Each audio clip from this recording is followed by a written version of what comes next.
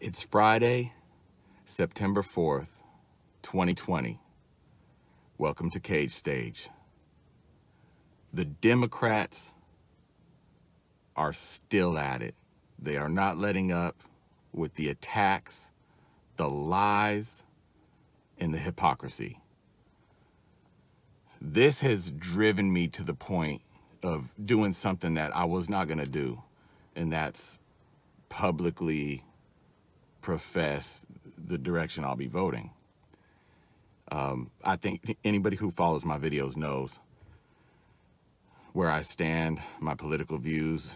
Y'all know I'm conservative for sure, but I've had some people hit me up and say, yeah, we know you're conservative, or assume that you're voting Republican, but you haven't explicitly said which direction you're voting, who you're voting for, or even if you're voting at all. Now, I did do a video about voting by mail where I called on everybody to not vote by mail because of the problems there. So if I did that, obviously I will be voting in person, not by mail. But the constant attacks, lies, slander, and hypocrisy from the left that just continues and continues and gets even more aggressive the closer we get to the elections has led me to a place where I have no choice at this point. I'm gonna let you know where I stand on this stuff. Nancy Pelosi is ridiculous. She was in the news this week, as y'all know. She went to a hair salon, and of course this is in California, so California is locked down in a way that no other state is. They're a blue state, blue leadership. Gavin Newsom is the governor. He's on some other stuff, on a whole nother level of what we've seen in America as far as just infringing on citizens' rights. And he's the closest governor to totalitarianism that we see in our country now.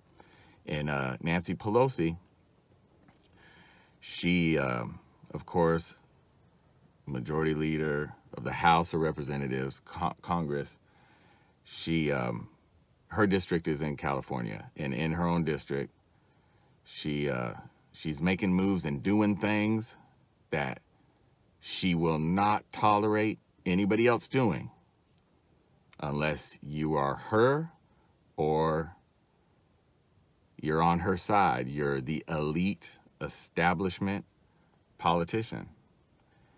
And if so, then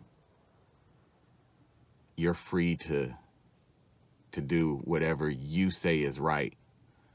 And as she saw fit, she contacted a beauty salon, had them open up for her so she could go get her hair done when nobody else is able to. And she was caught on camera within the salon. I don't know if it was security footage, but there were other people there. There were staff, and whether it's her staff or the staff of the salon, there were other people in the video. And she was walking through and she was around people. And of course, she did not have on a mask. So y'all have heard the story, I'm sure. I was going to do a separate video about this. But it just, again, man, blatant hypocrisy. And it's infuriating when citizens are told they can't do anything. And then everything we're told not to do, here comes the Democrats doing it all. It's despicable. So that, along with Hillary constantly making remarks about Joe Biden not conceding to Donald Trump if the election results go in favor of Trump, which, if everything plays fair, of course they will. He has ridiculous support at this point. But just telling Joe Biden not to concede is ridiculous in any circumstance whatsoever, she said. It's ridiculous. At this point, the Dems are saying, we don't care what the people say, how the people vote. If we don't get elected, then we're going to take it. That's what they're saying. So all this to say, I've been wrestling with this this week, and I think more of us do need to speak up, even at the cost of being shamed publicly, canceled publicly, whatever you want to call it, the stuff that the left likes to do. So be it, you know, because right now they're loud, they're yelling from the rooftops all their nonsense.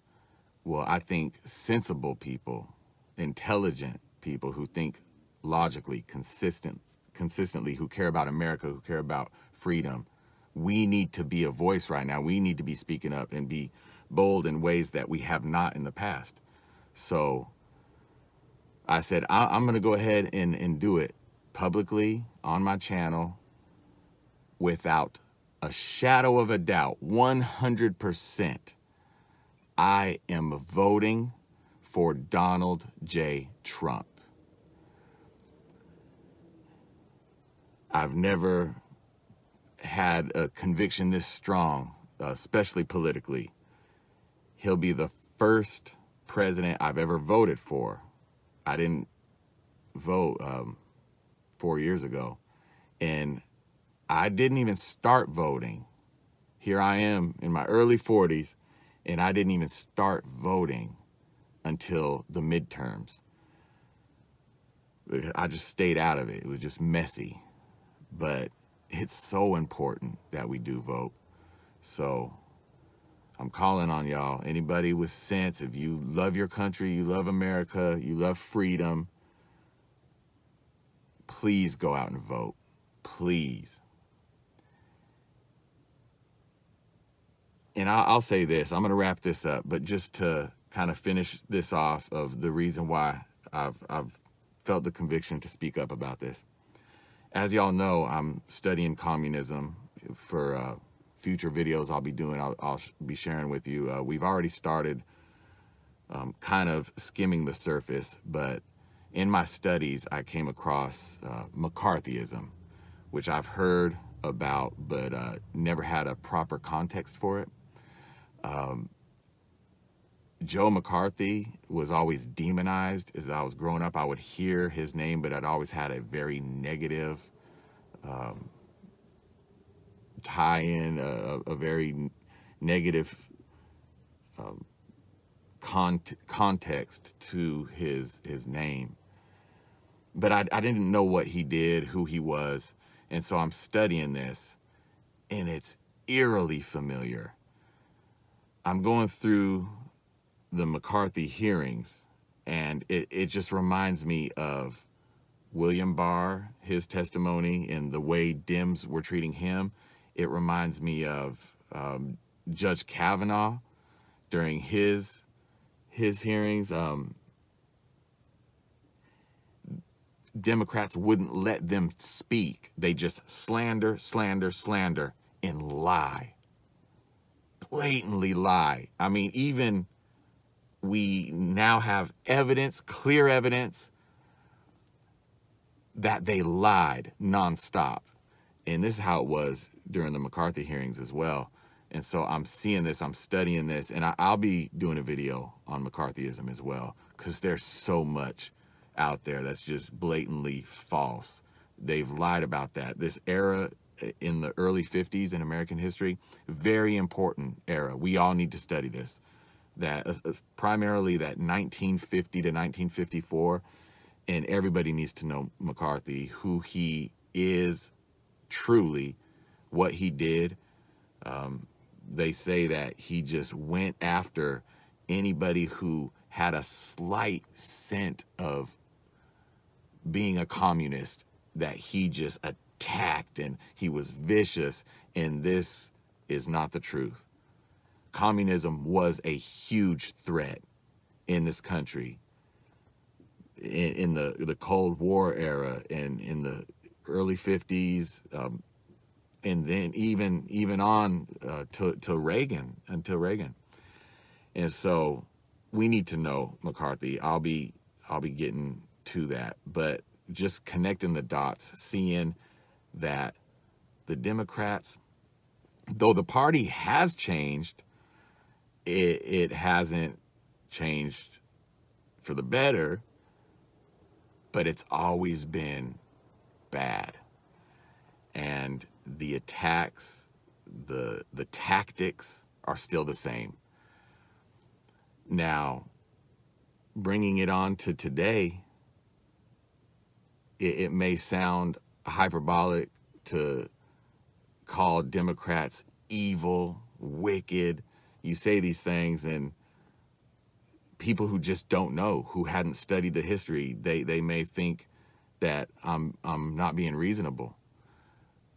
But again, look at the history of the party, and you see the Democratic Party was the party of the KKK. The KKK was the military arm for the Democratic Party. We've talked about that before. The Jim Crow laws, those were Democrat laws on the books here in the United States of America. That was Democrat. And even though the policies and what they're doing now may look different, it's still the same effect. They're doing the same thing they've always done. They're just being sneaky because they're changing terms.